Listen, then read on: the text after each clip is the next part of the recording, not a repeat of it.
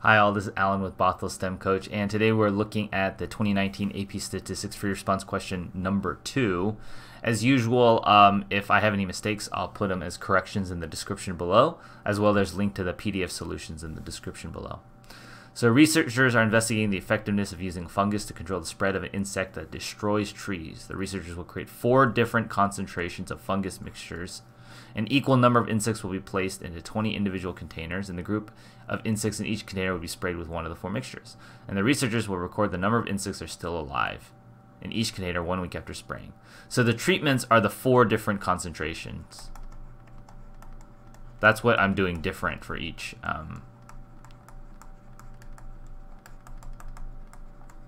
The experimental units are the 20 containers of insects. You could say all the insects.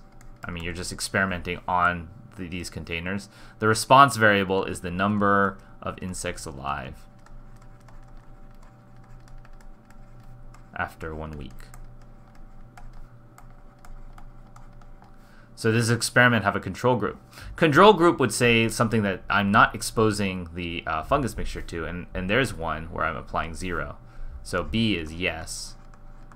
The 0 milliliter per liter is a control group.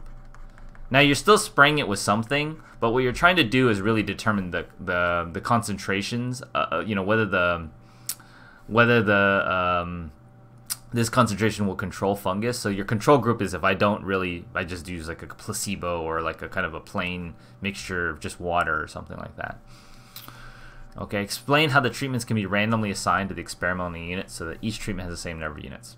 Actually, a lot of ways to do this one correctly, and there's a number of ways to do it incorrectly too. As long as it's equally likely for any container to belong to any group, that's step 1. And step 2, that you need to have 5 containers for each of these treatment groups. Right? There's 4 different mixtures, so we need 5 containers. So in principle, all you need is that at least 5 containers get each of them, and that each one is equally likely to belong into any of the 4 mixtures. As long as you have a setup that does that, you know, will be fine. You could do something like, you know, number them 1 through 20, and then randomly like shuffle them, right? Shuffle 1 through 20. You could shuffle the order, and then you say the first 4 is like, you know, belong to group 1, or the first 5 is group 1, second 5 is group 2. You could also just simply, I think what I ended up saying was just like, for each container, I'm just going to randomly select one of the 4 numbers, right? And until I fill up one group, and then once I, you know, if one's already filled, then I re-roll the number again until I go into a group that's not being filled.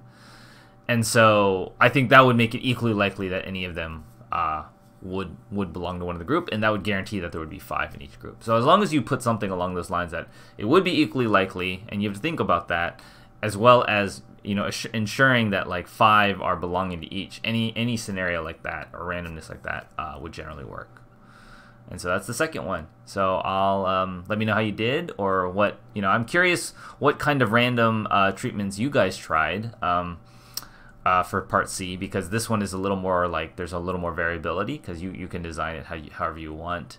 Let me know what you tried, and I'll see you in the next video.